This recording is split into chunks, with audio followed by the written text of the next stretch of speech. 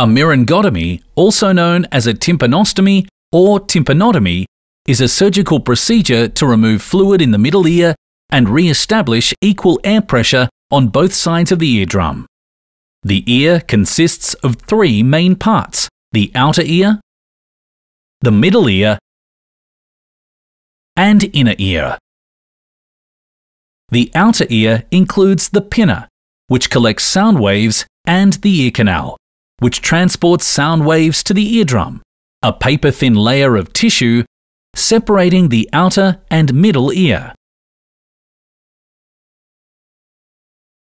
Sound waves cause the eardrum to vibrate, which in turn vibrates three tiny bones inside the middle ear called the malleus, incus, and stapes, which pass the sound vibrations along to the inner ear. The inner ear translates vibrations into electrical signals, which are picked up by the auditory nerve sent to the brain and interpreted as sound. This complex process occurs instantly, allowing us to hear the sounds around us as they happen.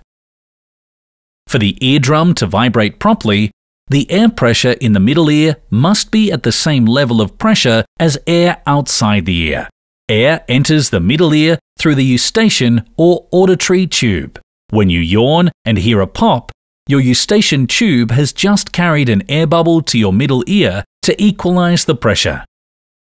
An infection, allergy, mass, or enlarged adenoids can block the eustachian tube, allowing fluid to collect in the middle ear.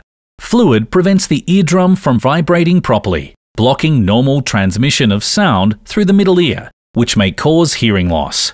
In some instances, the fluid may become infected with bacteria, resulting in otitis media or ear infection. Reasons for performing a myringotomy include draining ear fluid trapped in the ear for more than 3 months, treating chronic ear infections not cleared up with antibiotics, restoring hearing loss caused by fluid buildup, preventing delays in speech development due to hearing loss in children, or testing fluid from the middle ear for bacteria. Before the procedure, an intravenous line will be started. In most cases, general anesthesia is used to put the patient to sleep for the duration of the procedure.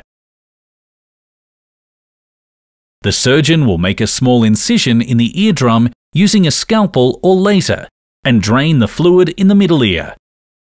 In many cases, the surgeon will place a ventilation tube or PE tube through the incision. This small tube will drain any fluid that collects after surgery and allow air into the middle ear to help dry it out. If necessary, the surgeon will repeat the procedure on the opposite ear. The entire procedure takes 30 to 60 minutes. The incision in the eardrum will heal itself, so no stitches are required. After surgery, the patient will go to the recovery room for monitoring. Children may be fussy after their procedure and should be encouraged to eat and drink anything they can tolerate. If your child has pain, avoid aspirin and instead use paracetamol at an age-specific dose. If additional pain relief is necessary, your doctor can recommend other options. The pressure equalizing tube usually falls out on its own within several months.